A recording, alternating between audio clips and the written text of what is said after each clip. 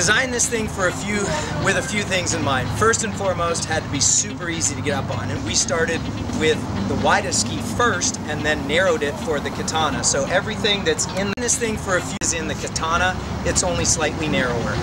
And what you're feeling, Mike, when it's an easy deep water start is this extra bit of width back here under your back foot. So what this width does is, as the ski starts to come up out of the water, the width of the ski is just going to push right here. Whereas if this ski was tapered, as you would taper a traditional slalom ski, then it's going to take a little bit more for you to get pulled up on the water, whereas this is actually like someone's holding the bottom of the ski and pushing you up on top of the water. So that's what this part is responsible for.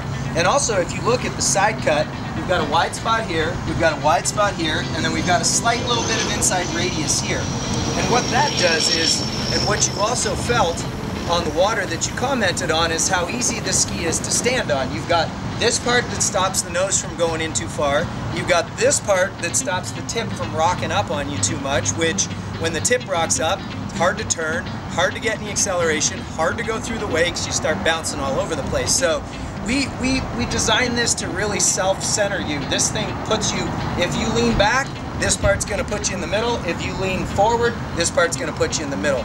And so this section that you see with this inside radius is where the ski turns. And so by putting this inside radius, as the ski starts to roll on edge, it allows the ski to pull and turn like that.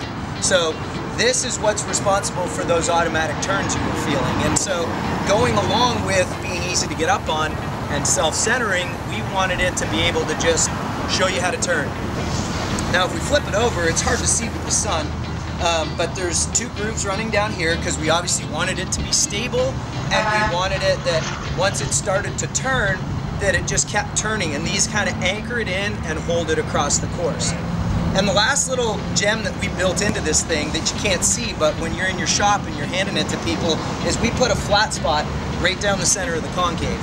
So what that does, it not only aids a little bit in lift, but it takes the drag away. And when I was testing this ski in the early design phases, I was running the course 17, 18 miles an hour, no problem on it, not sinking, not straining, not pushing, not wheeling, just cruising on it. We wanted to make this thing drag free, so we actually did a little bit of testing against some of the other models in this range from the other companies with a scale on the rope. And we kept refining the rocker, refining the tail width, refining this until we got the least amount of drag. So if you put a fish scale on the rope, you will find that this one has the least amount of drag there is. So, you know, we really did our homework on this ski, and that's why you started out by saying, don't let the shape of it fool you.